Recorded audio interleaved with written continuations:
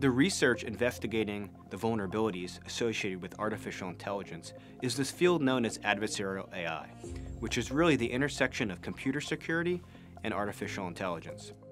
While previous work has shown the brittleness of AI-enabled systems, this work has not been thoroughly demonstrated in operational contexts.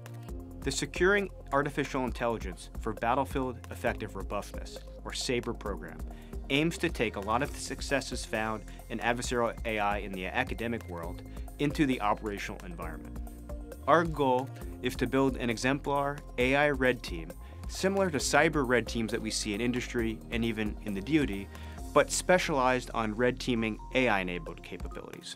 And we want this AI red team to continuously integrate and employ emerging counter-AI techniques and tools to operationally assess and enable drones, unmanned ground vehicles, and other types of battlefield systems. SABER aims to gather the necessary evidence to learn operational security risks, offer concrete insights for DoD deployment, and catalyze a community across DoD, industry, academia, and the broader U.S. government.